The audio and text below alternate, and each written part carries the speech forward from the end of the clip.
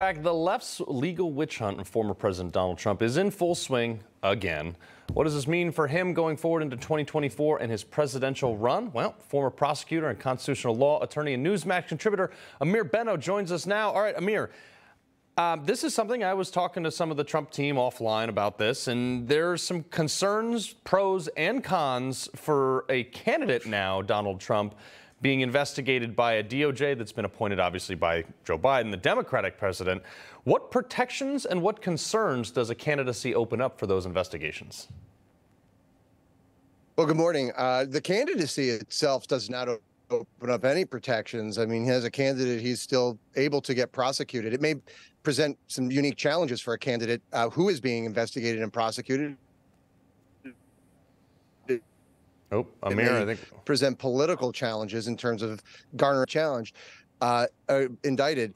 The interesting thing to me on all of this is, and I heard Michael Grimm talking about this in the last segment as it applied to Joe Biden, is that if he is elected president, if Donald Trump wins the primary and goes on to win the presidency, he's protected by something called the unitary executive doctrine, which is, because we have just one president, any kind of prosecution criminally of that president is considered a prosecution of the presidency itself. And therefore, the doctrine has evolved that you can't criminally prosecute a sitting president. So whatever kind of criminal prosecutions are still ongoing at that point would have to halt immediately. Yeah. Well, the irony about the special prosecutor, he prosecuted the Virginia governor a while back, and it was unanimously overturned by the Supreme Court. So I'm interested to see this guy's legal bona fides in this. But do you think this is just going to be like another Russiagate? I mean, I get the feeling, and I made this point last night with Rudy Giuliani, which was, They're investigating a man in search of a crime, not investigating a crime in search of the man's relation to it. Yeah, Lavrenti Beria, right? Is that what it is? It's you show me the man, I'll find you the crime. Right. There's no doubt about it that there is a political aspect to it. And as much as the DOJ wants to try to insulate itself by appointing a special counsel for this, the fact remains that it is still a political prosecution. I think the biggest concern for Donald Trump on this is not going to be the January 6th investigation. I think that they are going to be armed with all that information and evidence, quote unquote, evidence that the committee has gathered together. But I think at the end of the day, where they're going to look is whether or not there was some obstruction into the investigation regarding the documents at Mar-a-Lago. And that is a much more straightforward, clean-cut case, and so, or at least it presents more legal peril for him than the others do. Yeah. So let's dive into some of these investigations here. They're saying they're investigating into January 6th and President Trump's potential involvement. I mean, obviously, we all know the clip where he said, "Peacefully and patriotically make your way down to the Capitol and have your voices heard." But they're also investigating the documents seized at Mar-a-Lago when the FBI kicked in the front door and told them they wanted to do all this stuff. Now, it's been widely covered in the press that they hadn't found anything they thought they were going to find, or things that they knew were or thought they were criminal. So is this just an extension of the same garbage investigation? And if so, how does he shut it down?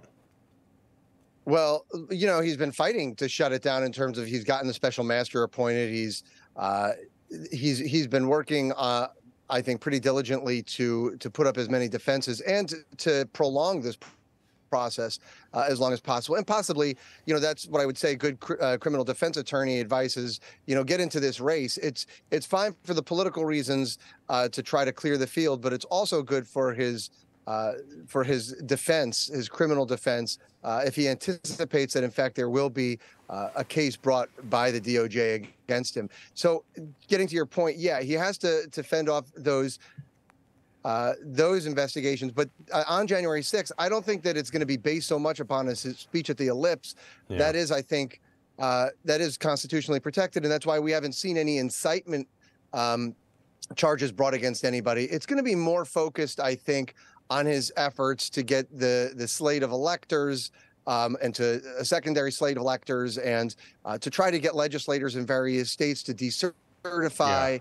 Yeah. It's going to be those efforts, the sort of thing that the Georgia grand jury is investigating. And by the way, Carl, keep in mind that it's the purview of this special prosecutor isn't just limited to Donald Trump. It's to anybody who is involved in the post-election those activities. And so it could be sitting Congress members, which could potentially, if they are criminally prosecuted, could upset, since there's a very narrow majority now, Republican-wise, it could upset that balance. Yeah.